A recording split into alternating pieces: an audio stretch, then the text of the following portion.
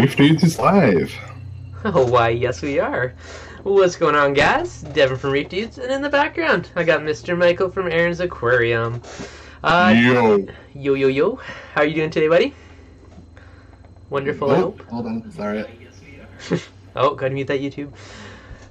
So the other day on Paul's Reefs Community Worldwide stream, we were talking about controllers and redundancies and the whole manual versus, I'm obviously on the tech side. I know, Michael, you're kind of more of a manual redundancy kind of guy. So it was figured to be a really good talk to kind of go today and talk about different forms of backups and redundancies. And, you know, how safe is your tank? Do you have a backup for your backup, or do you have, you know, just the basics and, you know, throw that coin in the pond and hope for the best?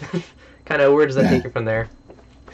What's going on in the chat? We've got Gao, Raj, Melvin's Aquatics, Robert Woods, Lisa's Aquatics, Haley. What's going on, guys? Happy Wednesday. Reefer Jones, welcome. Tank Facts, what's going on, guys? So, actually, one question that I just saw come up a few minutes ago, just before I forget about it. Battery backups on a tank. What to use, depending on which pumps you have. I know IceCap does make some. I think theirs are 24-volt ones, possibly. Ecotech ones are 12-volt, I believe. I use just a sealed lead-acid battery. Someone was asking if you can use a car battery for it.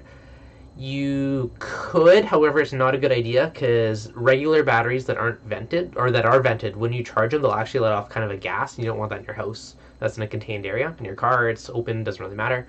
But in your house, you definitely want to make sure you use a sealed battery, so everything's 100% contained. So I just want to throw that one out there, just for anyone thinking about going down that road. So sealed lead acid battery is definitely your friend. So I am a huge proponent of redundancy and multiple layers of redundancy. Back in the early days, I've learned my lesson. I've overflowed stuff more than one time. If anything, everyone should have multiple float valves on anything they put water into. Like, just trust me on it. It sucks waking up in the morning to squish on the floor as you get out of bed and just... So, that happens. It's been there. Have you ever done that, Michael? I have done in the past, obviously, in the early days, especially in the early days of going from a canister filter to a sump. Mm-hmm. I've definitely, you know, had my fair share of spills. Hence the reason why I've now got a waterproof floor. Smart. So I have had my fair share of spills, and obviously, like I said, this is where this stream's sort of like gonna have a true comparison between me and you, isn't it? Because you have also had your fair share of spills, and you've reacted to that in a completely different way to the way I've reacted to it, haven't I? So, you know, that's obviously why I'm here today, isn't it? Because I'm completely opposite to you. And that's why I've dragged you on. I really appreciate the different perspectives on it. I think that's one of the most valuable parts for people, so it's good. First and foremost, how many times, I don't know how many times you have, but in my early days of reefing, I have overflowed my RODI container more times than I could count. I finally learned, and I literally have float valves on every single top-off thing. Even my 5-gallon from my Nano top-off, I have a float valve with a little push connector. So I take my hose, I plug it in and let it fill it, turns it off. So in my big tank, I have a 15-gallon jug. All my jugs, everything has those float valves. So those, number one, if you don't have one, spend the freaking $10, buy one now. It's going to save you and your flooring, hands down. Have you overflowed it, Michael? To be honest, like I've never really had an issue with auto top-ups. I've never had an issue with auto top-ups ever, which I'm happy about. It tends to be not auto top-ups, sorry, but filling your RODI containers. And forgetting about it. Because I've not really had an issue with that, because I've always I have my auto top-up containers out in my shed, so even if it did happen, it wouldn't be an issue. Yeah. I use rainwater butts, 200-litre butts, and I've got one of those plastic ball valves on it. Yep. So that obviously I don't have to worry about it. I take water out of the water butt, fill up my container from the tank, and I walk away. RODI unit clicks on its own, fills up until the thingy turns it off, and then, yeah. So you have a float valve, so you're good. Okay, that's good. So you already have one. You already got that one covered. So it took me a while to get to the point of that one. Another big one that I love to do is, instead of hauling buckets around, I just added like a 50-foot hose from my ODI. So I literally walk it over around, out of the closet, around the corner, down the hall, and plug it into my tank. And just fill it up directly from there. So no hauling buckets. That's one little kind of repack that I found super duper easy. Yeah, I'm the same for me as my shed. Obviously, my shed's about 20 feet or so away from my tank. It's out in the back. So same for me as I got a nice big return pump, stuck it in the water butt in the shed, big hose on it, run the hose right. When I used to do water changes, obviously I don't do water changes now, and just put the hose in. I'd use the same hose as well to take the water out. So I'd put the hose in, siphon water out, and then just basically the end that was the water was coming out of, and then plop that into my water butt, put the return pump on, and fill it back up again. Job done. That's good. Easy peasy. My one of my LFSs actually has a super slick system. I want to do something similar for when I move my tank eventually. But he has the salt water like in the basement below it. He literally has a pump in there, so he flicks a switch, water just starts dumping out into the tank. He has a little floor drain right there to siphon his water out of too, like all rape-sized tank. Hauls nothing, literally pokes his hose in, siphons, take it out, next you're done, flick a switch, it just starts filling up your thing. And there's another ball valve so he can literally just fill his auto top off. It's like so easy. Very cool system. So that's not classed as redundancy though, no, that's not. That's just abuse, is it? Something that's clever. Like. It is clever. Okay, so redundancy-wise, same thing. Auto top-offs, another great example. One of my buddies that came to Mexico for my wedding, actually, one of his buddies was tank sitting, and he's going out of town, so he put the big brute container full of water beside his tank and just jumped his auto top-off in. However, if your auto top-off level is higher than your sump volume, you can create a siphon. So the first time your pump kicks it on, it creates a siphon, and water is going to keep siphoning until that water level equals out. So he literally, my buddy went to go look at his tank, and the water was like a millimeter from the top of the sump.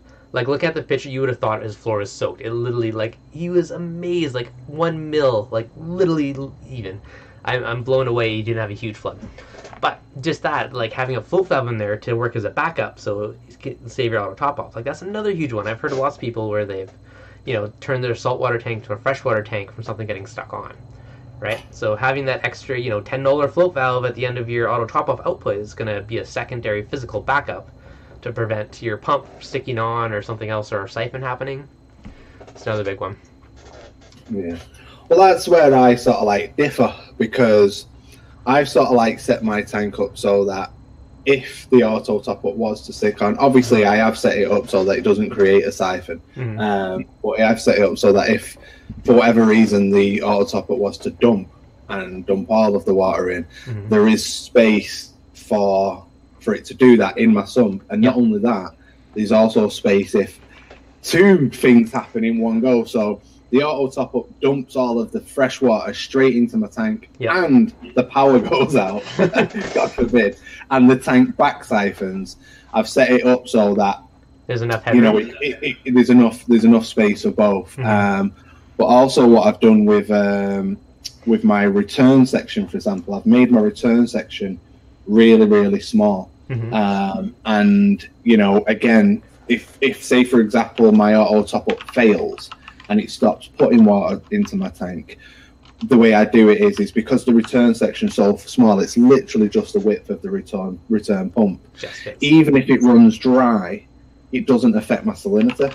You know what I mean? It doesn't adjust my salinity by running dry. So that's why I've done that, to keep it that way. So that's my little bit of redundancy on that side of things, and I just keep my my return nozzles as high as I possibly can in the tank.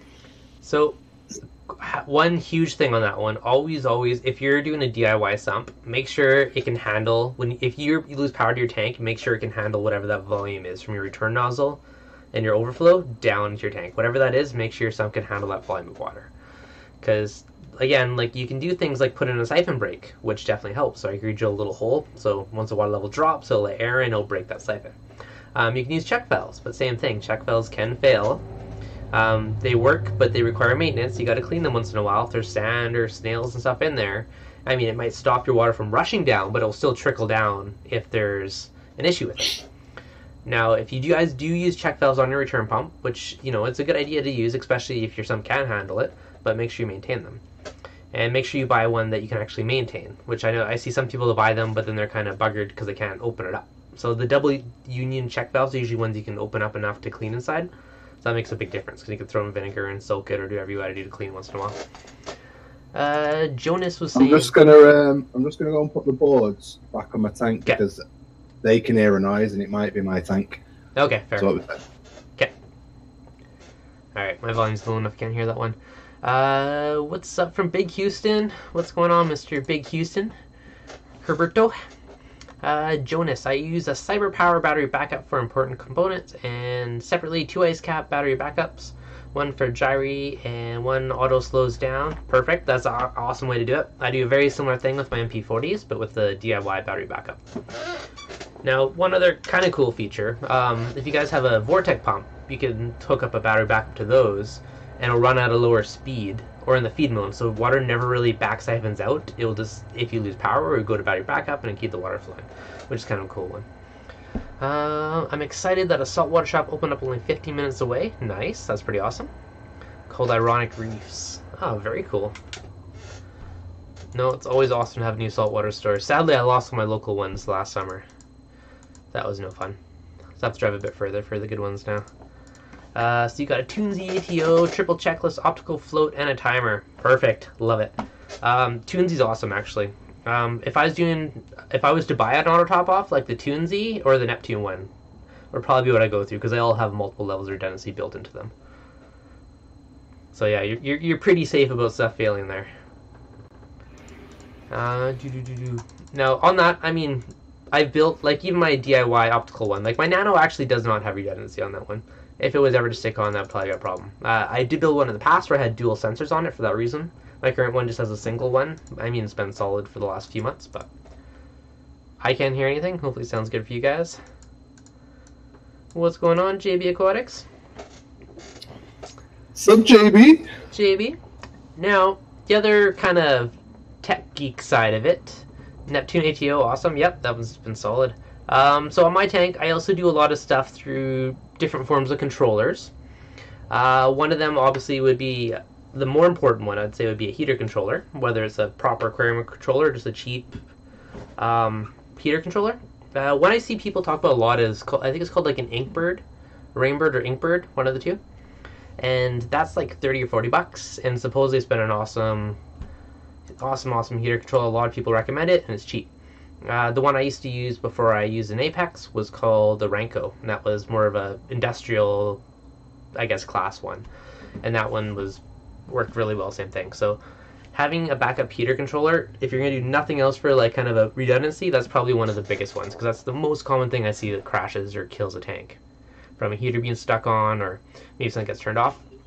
Another big tip I always have, if you're going to run heaters in your tank, run 2 smaller heaters rather than 1 big heater.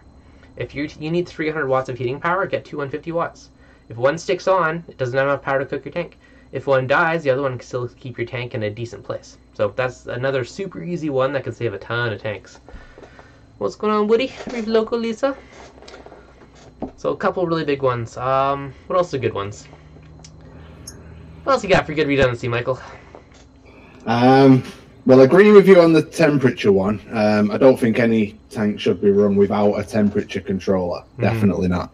Because, like you said, what I tend to do is like what you said. I've got 2 heaters in my system. One's connected to the temperature controller and one isn't. The other one is run off the standard thermostat that comes in the glass Jaeger. Is it Jaeger heaters? Those ones. Yeah. And I've set that to 24 degrees Celsius, whereas my temperature controller is set to 25 degrees Celsius. So the one that's on its own controller, thermostat, technically never comes on. Yeah. Because the temperature is always above where it wants to be, so it's never on. But if, God forbid, my temperature controller fails and the tank starts to cool down, then once we get to 24 degrees or below 24 degrees, that other heater will then click on and it will hold the tank at 24. So I'll never drop lower than 24 because I've got that bit of redundancy there. Obviously, I think that's a good way to go. And it's a temperature controller is it's nothing. You know, it's going to cost you 60, 70 pounds. Don't know what that is in dollars. Maybe about the same in dollars, 60, $70 or something like that. But I think personally that a temperature controller is a must-have, just as much as a must-have as water in your tank. Yep. Personally, there's been about 4 people that just mentioned the Inkbird in the description too, and that one's cheap. I was looking up on Amazon later; they're like $35-$40. So it's probably one of your cheapest ones. I've not heard. I use the D&D one. Yeah. The D&D temperature controller. My original one was like some cheap China one for like $20. This little box one that I mounted in and did the job. Same thing. But yeah, great point of earlier. Let your temperature controller control your tank and set the temperature probe, whatever, on the actual heater itself a degree or 2 higher, so that it never actually wears out because it's never in use. So you have a very slow chance of anything ever sticking because it never gets used, and it's just acting as a backup to your other controller. Why did I stop using my calcium reactor? Do you like 2-part electric doser better? I stopped using it because I wanted that space in my sump for a frag rack. I'm still highly debating going back to a calcium reactor. Side kind of thing here. Right now I'm also... I did an experiment now with the Neptune dose where I have it dosing a tiny amount every like 15 minutes. So like every 15 to 20 minutes it does like a 0.7 mil dose or whatever. So super tiny dose, and it's been keeping it rock solid stable. I've been doing some testing with like every couple hour alkalinity testing, and it's literally the swing was less than like 0.3 throughout the whole 24-hour period. So it's like little tiny bumps up and down. It's pretty darn stable. So I've tried to mimic a calcium reactor. I'm still on the fence, so I'm going to go back to a calcium reactor or not. If I was buying all the dosing stuff, I would probably be more tempted to do it. Buddy gave me a 5-gallon bucket full of calcium chloride and alkalinity stuff. It's like ghetto industrial grade, but it's been working. The curls are happy, so I've been using that. So if I didn't have a big bucket of free stuff, I'd probably be more tempted to jump to the calcium reactor. Neptune doser is loud. If you're running continuously, yes, it is loud. If you use it for micro doses, you hardly notice it. So that's another benefit is doing all the tiny doses. You say meep, and that's it. So it's like super not as noticeable. But yeah, if you're using for an auto water change or something, like you want that baby in another room. So okay, another thing, controllers. So I know, Michael, you don't have a controller. I do have one. This is where the fun begins. This is where the fun definitely begins. Does anyone need a controller? No. Does it make your life easier? Yes. I see them as another level of redundancy or fail-safes. There's lots of little things that I use mine for. For instance, if so one thing, a skimmer overflowing, that's another thing that I hear that happens common enough. If I have a float valve in my return pump chamber, so if the water level rises, that little float valve will tell it to turn off the outlet to the skimmer. Another thing I also have is a second level. I use Alexa to voice control ReefLink to tell the tank to go into feed mode. So I also have it watching the power monitoring of that plug. So if it drops below, say, 15 watts, it turns off my skimmer. So there's like even right there, there's 2 different levels of things checking to see if the water level is going to rise or not. No, I do. Stian, super chat, 100 knock. Thanks, Stian. Much appreciated, buddy. The fish is jumping. Woo. What do you do, Michael? You remember to push feed mode? I just switch the switch off. Yeah? This is what I do. I'll show you. So this is how I initiate feed mode. Are you ready for this? Super duper technical. So first of all, I get my food and we initiate feed mode. We get the food, we walk over Michael, to the tank. Start feed mode. We get the bubbles off. We switch the switch. We feed. We switch the switch again. Do you flick the switch right away, or do you wait like 20 or 30 minutes? Feed mode initiated. What do I do? No, sometimes I just don't turn the flow off at all because the way I tend to feed is I tend to feed more of a coral mix of food. So I broadcast feed so that the corals, because I feed like, small foods for the corals as well as mixed in with larger foods like mysis. So I just tend to just broadcast feed that across the tank. So most of the times I don't even turn the flow off. But if I do turn the flow off, I'll turn it off. And I'll give it just enough time for them to consume it, because realistically the fish should be consuming all of that food within a couple of minutes anyway. And then I'll just, it's a bit therapeutic for me as well.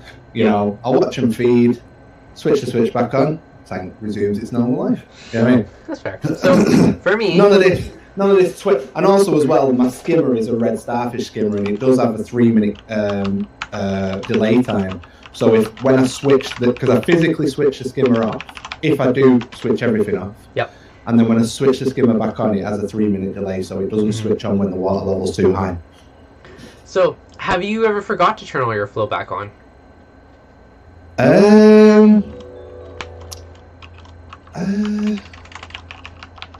Yes, probably.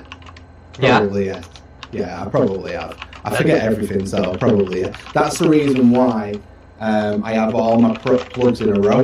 So then when I switch them back on, I can see which ones are on and which ones are off. Yeah. And they all go on at the same time. So it's sort of like it's the same stroke of 3 switches. You know what I mean? But in the past, I've had like, you know, power heads plugs at one side, power head plugs at the other, and yeah, I will have forgot.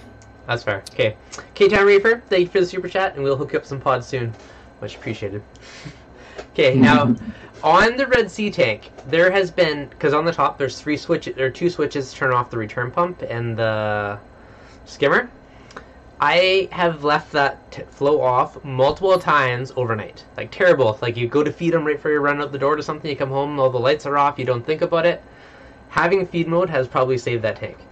There's been so many times I forgot to turn the flow back on that is terrible. So having that, even the coral on there, resuming everything, like human-proofing it, has been like a big saver for me. Because usually the controller is saving you from yourself, and for me, that's not turning something back on.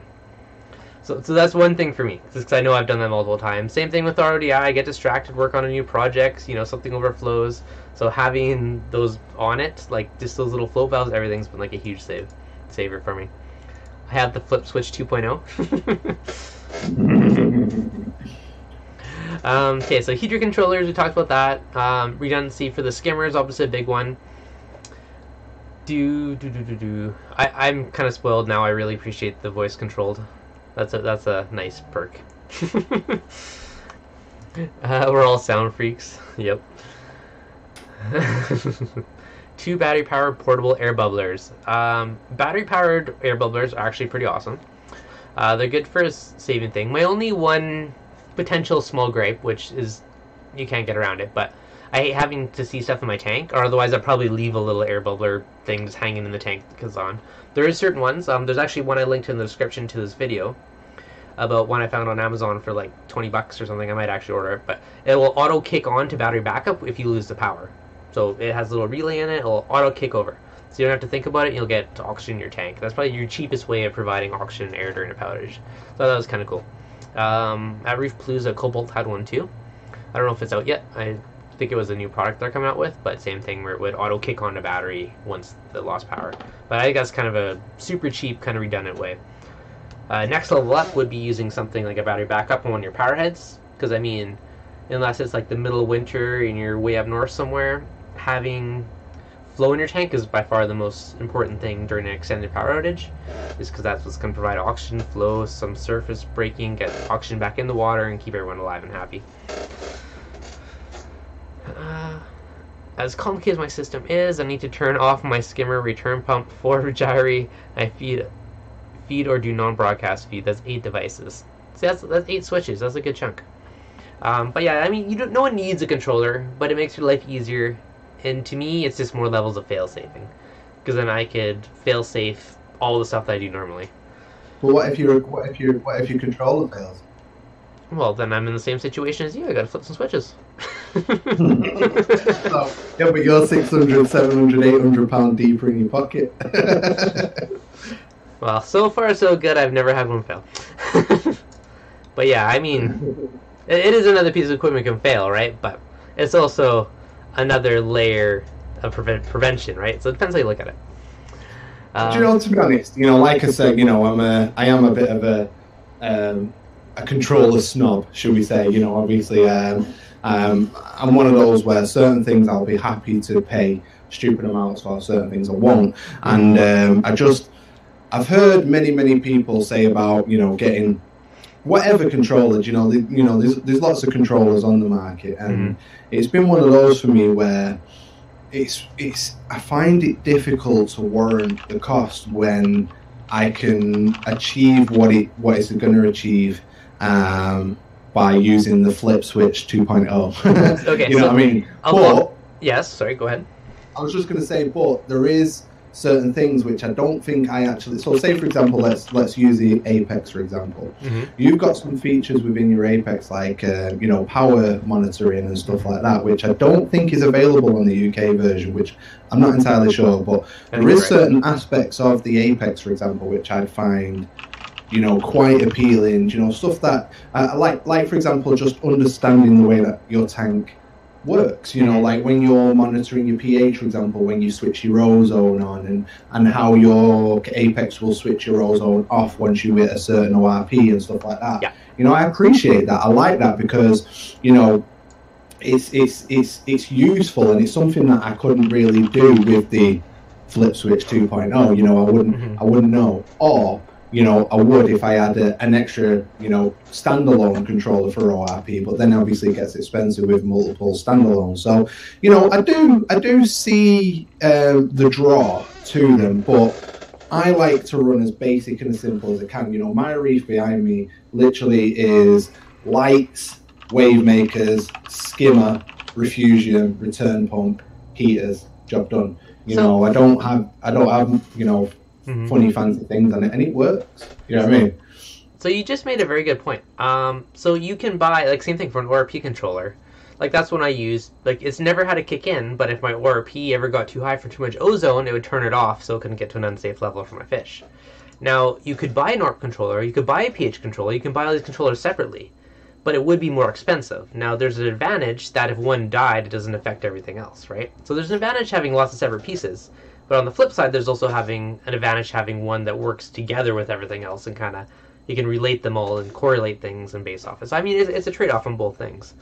I remember speaking to Jake Adams about the topic as well, and he was saying about, you know, he uses a lot of Milwaukee controllers, and he keeps them separate and standalone for that fail-safe reason, because, you know, if one goes down and if it's controlling them all, then everything goes down. So, you know, again, I appreciate, you know, the pros and cons, and Tristan, I think it's Tristan's just said, my controller is my backup. It's a $800 failsafe for 15k in livestock, and I get that. You know, I get that. But, like, for example, I've set my tank up in a way that I feel that, like, if I had a large enough auto top up, like, say for example, if I had my 200 litre barrel and I brought it inside and connected it to my tank, you know, I'd be happy to leave my tank for 2 weeks on holiday without even have anybody come and check on it, because I wouldn't have any concerns other than potentially dumping that 200 litres in there. But, you know what I mean? I wouldn't have any concerns about the tank where I feel I would need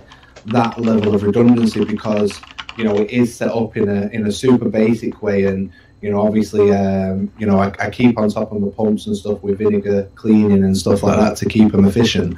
And I don't think I would have a concern to even worry about that. But that's just because, you know, just thinking about certain aspects of what could go wrong, and you know, sorting the tank out around it, if you know what I mean. Yep. Quickly get to this one. Dianicus, I don't even know how to say that properly.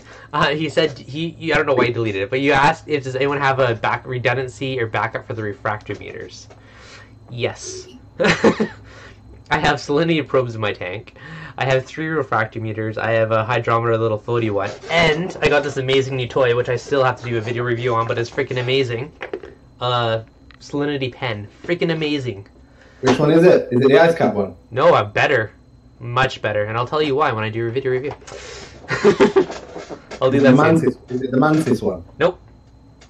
Alright. But this one's better than them for one key feature, which you will find out. I still gotta film it. But yeah, it's wicked. So handy, so much easier than a refractometer. We'll get to this in like a week or two. It's on my to-do list. But yeah, super awesome. Michael, Aaron's Aquarium, fix your mic, lots of reverb. Let me turn my audio down just in case it's backfeeding a bit. Hopefully not. Try now.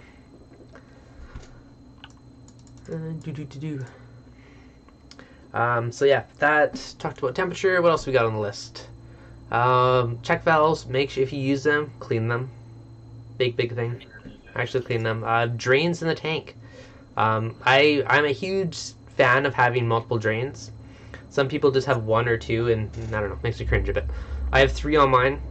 I got my main drain, and I got one that just trickles over. That's mainly to keep it silent, but that second one can handle all that volume if it needs to. And I have another 3rd drain that never gets used, just as a backup in case the first 2 failed. So, you know, it take every drain to have its own fish or snail or something clogging it if something happened. For 3 of them all happen in there. Pretty rare, so it's pretty darn safe. So that's the big one for that. Am I still reverbing? Because I don't know whether it's because you're listening to me or whatever. I don't know, because I've not got headphones on. I'm using speakers. So I don't know if that's why I'm getting reverb. If I am, I'll go and get my headphones. Okay. Hopefully, let me know if that's fixed. Hopefully we're good now. I turned down my speakers as well, just in case my mic was picking you up. Right. What's going on, Dave? Dave's nano tanks. Hopefully you're doing well, buddy. If you can recalibrate the pen, oh buddy, huge feature. Most of them you can't. This one you can. Massive benefit. Ice cap, those ones you can't calibrate them. How do you know if it buggers up? This one you can recalibrate it, which is huge. It's money. Love it. So easy. Like boop. Oh, there's my salinity, temp, salinity, everything's great. 2 seconds. No calibration. You drop it. Who cares? Doesn't script the calibration like refractometer meter. Super awesome. Anyways, I gotta stop telling everything. I gotta do a video on that one soon. But yes, it's pretty sweet. Who's it by? I'll tell you later. Can't just leave hanging like that. I'll tell you soon. It's good. No one watch my video if I don't tell you everything. But you suck. Jeez, I technically showed it. You can probably pause and read it. But yeah, it's probably your speakers, by the way, which was causing the reverb, because Haley said it's okay now. Okay, yeah, I turned it down. Not my fault. Whoop, whoop. Yeah, I didn't feel like using headphones today, so free flow. Other forms of redundancy. What else we got? Flow. Nope, not ice cap. Ice cap you can't calibrate, which is one of the biggest reasons I didn't go for that one. Flow battery backup. Not a lot of people use battery backups. Even like a simple little 7 lead acid ones, ice cap makes them for pretty universal ones. Ecotech sells them for their stuff. However, honestly, it's pretty darn easy to make your own, using a sealed lead acid battery and like a little battery maintainer. Most of the pumps will run off 12 volt. My Vector pump was 36 volts, so I bought that little battery booster for like 20 bucks that put it from 12 to 24 volts. And I just wired up all my pumps basically to this giant battery. So my power could be out for like 5 days and my flow would still keep on going. And that's one of the biggest things that will save a tank. And just as a little plug for MaxSpec 200 series gyros also come with the cable required for you to connect up to battery backup, and you can obviously link up to like the ice cap battery backups and stuff like that. Nice. That Coral Box pump that I bought, actually, the little hockey puck style one, that came with a USB to plug cables so you could hook up to like a battery. I tried hooking off a cell phone charger and it ran it for a while, so it was good. Just for fun. So you could run it off a power pack? Yep. Like a power bank? Yeah, exactly. So I tried it just off like a little DQ one. Like I got this guy's like 10,000 milliamps, probably running for a while. Should test it to see how long ago, but it's a good backup. I mean, the power is out. If you're around, you can just plug it into a cell phone charger and keep it going for a while. Yeah, that's cool. That's cool. That's funny. I could do it. Humans are flawed. I love my... This is from Tristan. That's funny thing that humans, that we are flawed. I love my Apex. Look at the competition as benefits to consumers. I agree. A little healthy competition is good. It makes for newer, better, more innovative products. Yeah, definitely. Yeah, yeah. I think it's good to have a bit of competition.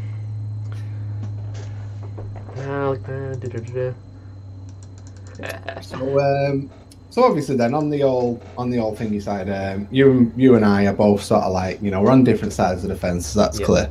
You know, I like to keep things simple. Obviously a lot of guys in the chat right now like to go with the tech and stuff. But do you know, obviously now that you've experienced it and all that, do you honestly think that you couldn't live without it, or do you think it's just something because you've got it, you use it? I could live without it, but I wouldn't want to. It's a peace of mind. And if, like, for instance, if I leave town for a couple weeks, I can pull up my app and say, oh, everything looks good in the tank. Right? I mean, if my pump, if the power goes out, I'll get a note on my phone, so I can be like, I could text a buddy, hey, go check on my tank.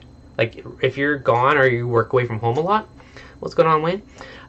Or another thing is, for instance, like, if my temperature gets too hot, my phone will pop up, give me a little message, oh, so this is out of range. Or my ATO pump runs dry, they'll let me know. Like, it's all these little things. It basically human-proofs your tank, to be honest. So, I sort of do that, but I use a Senai. Yep. You know, so obviously I've got a Senai, 110, 120 pound Senai, you know what I mean? Yep. Cheap as anything, you know, if it's out of what, so I put my Senai in the return section of my sump. So, you know, obviously if for some reason it runs dry, I'm going to get a notification to say that my Senai is out of water. You know, my temperature fluctuates, again, I'm going to get a text message on my phone to tell me that, you know, something's happening and stuff like that. Again, it's sort of like, stuff like that that sort of like more sort of like makes me think, you know, why do I, and again, you said it yourself, I don't need to buy these more expensive controllers. But, you know, obviously a lot of people just get them because they like them. But, you know, there is a lot of controllability out there for a hell of a lot less. And like I said, the Senai, for example, is, you know, it's a tool. And obviously now you've got the, you know, the water sensor monitors, which you can put on your floor or something like that to see if you've got a leak. I still just find it difficult, if you know what I mean. Well, it's different levels, right? Like, the Senai can alert you if your temperature's too high or it runs dry, right? But it can't do anything about it. You still need to call up and be like, hey, mate, go check on my tank. Where this, you could have it say, like, oh, this runs out, you know, maybe you have RODI plumbed into it and opens the solenoid and refills your auto top-off for you, for instance. Like, you can automate stuff. Or there's water on the floor, okay, maybe you turn off the return pump or something, right? So you can have it act on stuff versus just knowing about it. I think that's the biggest difference in terms of redundancy, or fail-safes, maybe a better term with some of it. But yeah, I mean, Senai is a great tool, and the fact that it's the cheapest way you can get a par meter, which everyone should have a par meter, so I mean, it's a great tool to have. I have one. I don't use the slides just because I haven't been renewing. Actually, mine, I bought off a buddy, and I've had it for like 4 months. But I mean, just for your par meter alone, it's worth it. So it's definitely a good tool to have. Yeah, but you do make a fair point there as well. Again, you know, obviously because I'm not a user, I think about things probably in a two-dimensional way sometimes. And like you said, is I'm seeing things from a certain perspective, but then obviously when you explain it like that, yes, I can find out that things are going to be happening, but I can't do anything about it unless I ring somebody up and say, go around to my house. Whereas, like you said, you know, you can, you know, set it so that it automatically deals with it, or you know, you'll get a, you know, you can deal with it yourself, so to speak. So, you know, there's yin and yang, isn't there? There's pros and cons. Still not sold though. Well, that's fair. Like my future plans, like next level at all, is going to be automating water changes when I move the tank one day. Same thing ATO, like have a sensor. Because I have an optical sensor in my ATO container now, so it will tell me if it ever runs too low.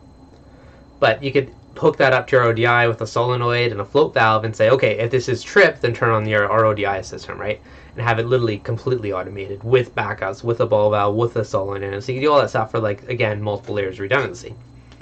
Now, what another cool thing I want to do eventually is add in, like, one of those little, I want to find a really tiny, like, pan tilt zoom camera. Or I don't care about zoom, but pan tilt. So I can have a little one like hidden underneath my tank, just put down the stand, and you can pan it around. Something happens, you know, you're away, you can pull open your phone and take a peek inside the stand, make sure everything looks good. So I don't know, all those little things they're cool. The sad thing is I work from home, I still do all this. But when you're not at home, it allows you to deal with stuff kind of remotely. Excellent, Wayne, thank you. Tristan, So yeah, it's the ability to automate doing stuff about it. And the other part of it, I mean, I'm a complete tech geek. I have a computer science degree. I am a complete geek in that respect. So I love this stuff just because I like tech stuff, right? So that's a huge draw for me as well. There is peace of mind, but it's also I'm a tech geek and I like it. That being said, I've built my own controller in the past. I built my own auto top off. Like, I've built these things as well as buying them. So I've kind of went to both sides of the spectrum. Yeah. That's fun.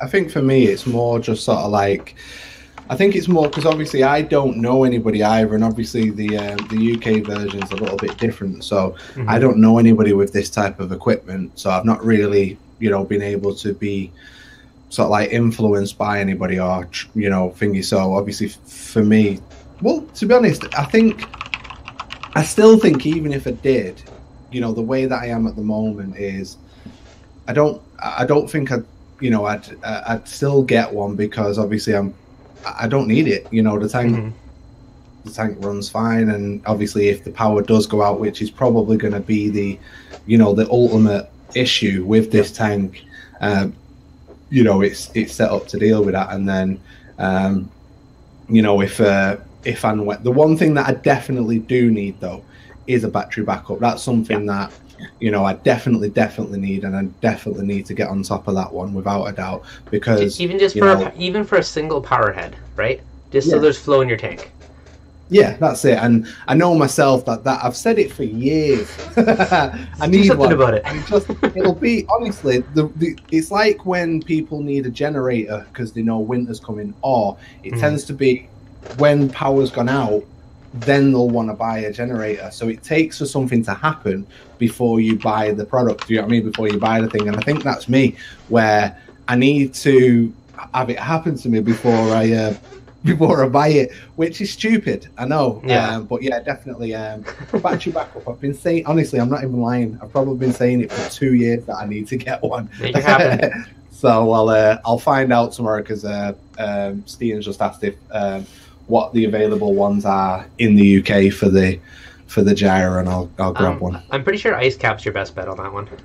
Ice Cap's an American product though, so DIY, buddy. I got a video on that one. Have you? Yeah. DIY battery backup. YouTube it. I'll come up. Oh yeah, I've seen it. I've seen it. I didn't understand it. Oh, well then maybe I'll make an updated one and make it easier. I'm technical to a point. I will make it even easier, and maybe I'll film a revamped version of it soon. Step by step. You can step by step walk me through it. Okay. This connector, crimp, next. But yeah, okay, heater controller and a battery backup for at least one power head. I would say those are the two essential redundancies that someone should have. And a float valve on your auto top off. Okay, 3 things. 3 basics essentials that I would recommend everyone do. As for controlling stuff, I know lots of people lately, one of the other things, they'll just use smart plugs so they can do voice control or do stuff with that, which is basically a nice way to flip your switches for you, but then you don't really have if-then situations. You can kind of just tell it to do something, which is still handy, still kind of a cool feature, and it's kind of a good way a cheap way to voice control and add some of those cool features to your tank. Generator inverter, if it's automatic. Some people go crazy and they do the whole house Jennies, which are sweet, but they're not cheap. They're expensive. It's all about learning from mistakes. Yeah, even like those UPSs you use for a computer. Like I think my buddy bought one at a thrift store for like $20, and you put that on his tank, right? It's just something to keep that flow going. That's another very cheap way to do it.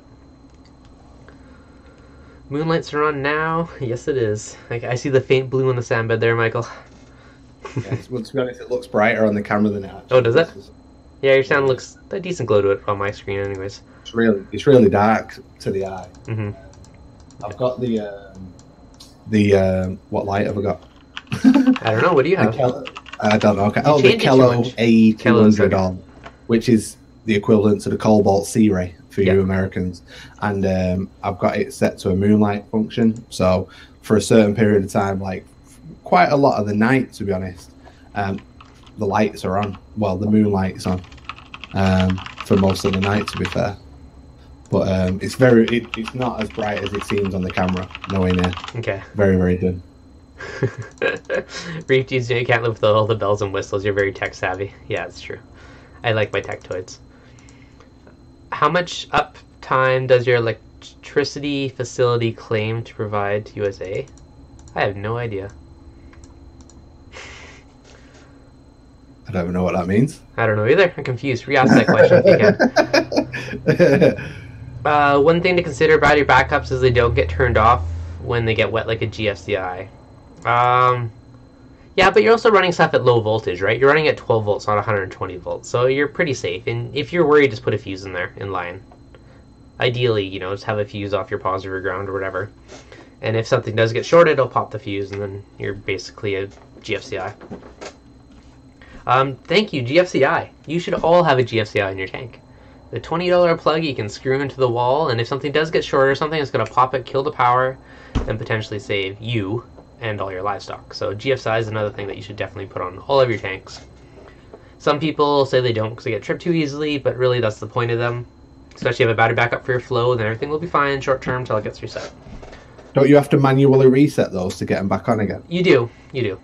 But if you have a battery backup on your pumps, then your fish will be fine for a bit. Right. Yeah, because I've heard from people saying that, you know, like you said, they do trip easily, and sometimes they'll trip for very mediocre reasons, and you might not realize, and you know, your tank's off. And again, if you haven't got a fail-safe for your fail-safe and then a fail-safe for your fail-safe, then you're screwed, aren't you? So I think sort of like back to the redundancy side, I think, like, you know, backups for backups, it's like I said to you when we was on Paul's channel, is where does it stop? You know what I mean? You know, where does it start? Where does it stop? Because you know, like I said, is you're putting a fail-safe on for a fail-safe, and then a fail-safe for a fail-safe. You know, you put a battery backup on for your battery backup just in case. You know what I mean? Your battery backup runs dry, or you know, it's one of those where there's got to be a time when you've got to sort of like say this is getting silly now. You know what I mean? You know, there's redundancy, and then there's just being daft. Where is that level? You know, because for some people, like your level and my level, for example, will probably could be completely different. You know what I mean? Yeah. So I think now where is that point when you say like stuff's getting out of hand now? Because at the end of the day, you know, it is, you know, obviously it's an expensive glass box with water in it. You know what I mean? But I think sometimes we become, as hobbyists, we become a little bit too mother hen. You know what I mean? But the thing is, a lot of people spend. If you think of how much money you spend on corals and fish, you have like a lot of people have thousands of dollars in their tank. I mean, it's not uncommon to spend $100 on a coral frag or two. Think how many you put in over the years. Like, it's a lot of money invested in there. Yeah. So why would you? So what? You know. So my point basically is if that is the case, then you know, set your tank up so that it's, you know, it can deal like with it without having to rely on some sort of technology in a way, because again, you know, technology can fail again. Like if the power goes out, for example, your Apex goes out. No, it's not battery backup too. But you know what I'm saying, though, don't you? I do. But the thing to consider, I don't know. You asked a minute ago about how many levels of backup. I think everything should have at least one level of backup. Yeah. Oh, right? Yeah. Right. Okay. Yeah. I mean, 2 is better, but it doesn't necessarily have to be a technical backup, though, does it? It doesn't have to be. It could be just a case of extra space in your sump. No, exactly. But that's the thing, right? Having a check valve is potentially one. Having a battery backup on your return pump's another. Having space in your sump to handle that water volume is a third, right? I mean, there's 3 levels right there that someone could potentially have. Someone's asking, what type of glass is the wife tank? Is it regular glass, low iron tank glass? What do you guys? Everybody's got different names for it. It's low iron. Okay. It's that. Low iron. It's the more Starfire, low iron. Okay. Low iron. Yeah. We call it Opti White. You call it whatever. But it's low iron glass. Oh, that question a minute ago. Who's asking how reliable is the power where we are? Where I am is actually really good. It hardly ever goes out, and if it does, it's like an hour or two. I was talking to someone the other day from Texas. They said theirs is very unreliable, goes out constantly.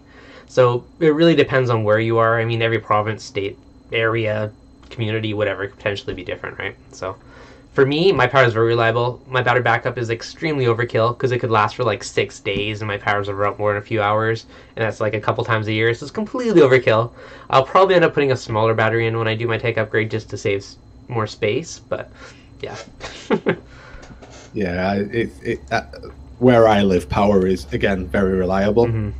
You know, I've not got to really worry about it, and normally, unless something drastic happens, if they're tinkering or if they're messing, we'll get a text message or something, some form of notification to pre-warn us that, you know, the power's going to be out. So we've got plenty of time to react. And obviously, because this country isn't a country prone to snow days, or, you know, we just get rain, you know, so we don't really get ridiculous weather fronts where, you know, we need generators or anything like that. So, you know, say for example, if I was to get a text message saying that my power is going to be off for 24 hours, 48 hours or anything, it's relatively simple for me to just go out and get a generator, because I live in a city, you know, and it's not really it's not really going to be a city-wide event, so it'll just be street by street. So I can just go to anywhere. Extension cord off your neighbor's house. Exactly. Where well, obviously the neighbor would be out as well, but you know, obviously with, like, say for example, Ryan McCullum, who's over in Massachusetts, you know, they had power outages for days. You know, Billy Pipes, you know, when we had the winter, you know, he had like power outage for days as well. You know, on that situation, then, you know, the whole area is going straight to Walmart or wherever to go and buy a generator. Yeah. And, you know, and you don't have one. It's not going to be available, are they? So I think it's one of those, is balancing it that way, isn't it? I'm lucky where I live because we don't have ridiculous weather fronts. You know, we have rain, and then like recently we've had like a good few months of sun, and everybody's been crying. It's too hot. It's too hot. Come back, rain. And in a month it's too cold. Where's the sun? And now the whinging that it's too cold and it's raining. Can't win in England. Yeah. But no, I mean, it's true. I mean, the same thing is, you're right. Everyone does think about it once they're in the disaster. Being preventative is what actually saves you and takes away all the stress from it, right? So that's one kind of thing to consider. For that, I mean, battery backup, heater controller, check valve, honestly, the biggest things that one should 100% definitely do. Fish need oxygen, yes. The cheapest way, if you don't have any of that stuff, go buy a battery-powered air pump off Amazon for like $10. That alone can save your tank through an extended power outage. You know, have a couple batteries kicking around, right? It's super easy. I even linked it in the description because I have 2 of them. I've never had to use them, but I bought them just because if you ever need it, or if you're driving across the country with your fish in a bucket, at least you can oxygenate them and keep them going. So all these can't really get those in this country, you know. Really? Marina do one, don't they? A little battery power bubbler, but it's not available here. Oh, Amazon, man. And I don't know. Yeah, obviously I can get it imported, but you know, it's one of those again. It tends to be the case of I don't think about it till I need it. If you remind me, maybe I'll bring you one to Macna. If you remind me, because I won't remember. Buy one while I'm there. That's fair. You could. If you remind me, I'll bring you one because I have 2. Michael, you go to Macna? Are you going to Macna? Yeah. On this note, if anyone is going to the Neptune meetup, come say hi, because I am now doing a talk there. So, if anyone wants to wake up bright and early on Friday, you know where to be. Natural gas generator. That would actually be a wicked way to go, because natural gas, I don't think ever goes out, so you're pretty darn safe there. One day, maybe. 15 gallons of gas. Yeah, that's a good chunk. Alright, guys. We're at about an hour. I'm sticking to my hour-ish live streams for summertime. Winter will maybe go a bit longer, but any last questions, let me know in the comments. Michael, I appreciate your Flip Switch 2.0 controller perspective of it all. I know a lot of these people in there, they might not be admitting it, but they're all Flip Switch 2.0 users as well. Haley admitted it. Yeah, there's definitely lots out there. Space heaters, yeah, exactly. Good point. Other backups you should take into consideration besides electricity, like space heaters, lights, tanks, etc. Actually, another really good example. So I was telling one of my buddies, and he was saying that, I'm like, yeah, I'm going to put 2 return pumps on my next tank. He's like, what? That's so stupid. Why would you do that? Such a waste of money. He came over here last week, and he's like, can I borrow your return pump? He's like, mine died. I'm like, he's like, yeah, 2 weeks ago I thought that was stupid. Now it totally makes sense. I'm like, uh-huh. It's not common, but it happens. I'm like, if you had 2 return pumps, you wouldn't have missed a beat. Woody's Reef, Sir Woody, has literally, and I kid you not, this is straight up, you hear people saying it, but he has got a cupboard. I honestly, he's got a mini aquarium shop in his cupboard in his home, and he's got things like Ecotech pumps in there. Really? Just as a spare, brand new. He's got Red Dragon. Is it Red Dragon? Yeah. Seymour, what's that pump called? Red Dragon, I think it is. In like a really expensive return pump, sat in his cupboard just in case. So if he was to have a return pump fail, a wave maker fail, or whatever, he's not going to be reaching for the J-Bow. He's going to be pulling out another MP40. He's going to be pulling out an Abyss pump or something like that. Only the best for Sir Woody. Only the best. This royalty. Only that high end, the royal exclusive pump, right? You see the trend here. Oh yeah. only the best. But yeah, no, obviously, that is definitely, again, it's that mentality, isn't it, of not thinking you need it until you need it. And that's actually another great thing too. Like before, like I only had my one return pump, and I upgraded from my whatever J-Bow to the M1, the Vectra. And I sold my J-Bow to help fund the new one, but at the same time, I'm like, I probably should have kept that just as a backup. But it's like all those things, right? You know, having that extra equipment takes away that panic. You know, it's the weekend, the store's closed, you're panicking to find something. Or if you had another one laying on hand, maybe it's a smaller, old one, whatever, but it's something. It's just, then it's not a big deal to swap it in. Or just run two. This pump here above my shoulder here. Yeah. You know, everybody hates it. Whenever I do a reef update, why have you still got that pump in your tank? It's horrible, blah, blah, blah. But the thing is I literally bought that pump when I first came into the hobby. That was my first ever wave maker. It's a Seachy pump, so the bulletproof those things. And that's my, obviously, when I was tuning my flow from my aquarium, I realized that one pump just wasn't enough. And a Gyra 280 is 300 and odd pounds, and I just don't have the funds to buy one. So I needed something. So I went into the cupboard, and you know, I'd never sold it. I still had it. So you know, it is a good idea to have, you know, pumps and stuff in your cupboard if you can. And when it needs to the basics. Yeah, you know, like you said, if it's an old one. So say for example, you've got a good deal on a new pump, like what you've had, you know, you've gone from the J-Bow to the Vectra, and it's like, well, yeah, you know, I've really started to do that. Like these lights are behind me, for example. I've got 1, 2, 3, 4, 5. I've got 6 of them because I don't sell them. You know, I used to sell lights to get new lights, but the thing is it always turns out that I want to set up a new tank, and I've got everything. I've got heaters in the cupboard. I've got some sort of filtration, whether it's an internal, a canister, or just something I make myself. But I've never got lights. So I've just, to be honest, I've stopped selling things. You know, I've just stopped selling things. I've got the magic cupboard over there that's packed full of all sorts of stuff. There's lights, there's heaters, there's pumps, and everything in there. So I ain't got to worry. So it's that's sort of like my redundancy. Definitely is just having spare equipment available. That's a really good one. I feel that's definitely one that, again, everybody, like a temperature controller, should at least have a spare wave maker or a return pump. Don't necessarily, like if you're running I don't know, a Vectra pump or a dual turbine pump or whatever. You don't necessarily need to have another one of those in your cupboard. You could have something like a J-Bow or something that's nice and cheap, just as a backup, and then you know, you swap it out once you buy a replacement for your. Or be like Woody and just keep your good one until your J-Bow dies. That's the weird thing as well. Yeah, he's running a J-Bow, but he's got a flipping a red dragon in the thing. He don't make that fun. Yeah, totally. Alright guys, I think I'm going to call it for now, but thank you guys so much for joining. If you enjoyed it, as always, smash that like button. If you guys have any questions, let me know in the comments after the video later. ReefDudes.com/ask. Ask them there. Either I'll respond by email. If it's a bigger one, I'll make a video about it. And yeah, I'll see you guys on the next video or next stream. Hopefully I'll see some of you guys in Magna. Make sure you guys come say hi. Alright guys, much appreciated. Thanks for coming on. Don't forget to subscribe to Aaron's Aquarium. And ReefDudes. Hit that bell. Okay, have a good day, guys.